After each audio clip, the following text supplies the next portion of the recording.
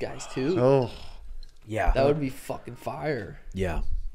Logan was impressive against Floyd. His hands down kind of like athletic.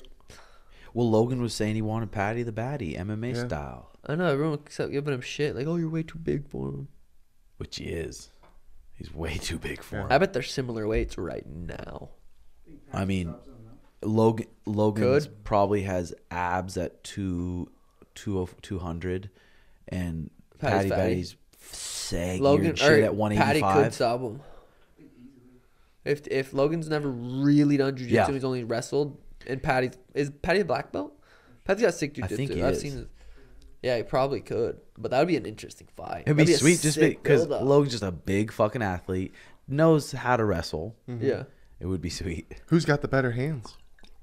Paddy or Logan? Yeah. I mean, Probably fucking Logan, dude. With Think so? with little gloves too. I feel like he's pretty.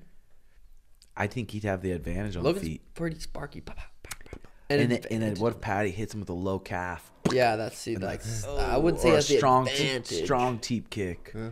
Yeah, no, it's definitely he's a fucking crazy game. Yeah, I guess he wouldn't have the advantage. But I'm saying boxing, What if it's boxing and takedowns?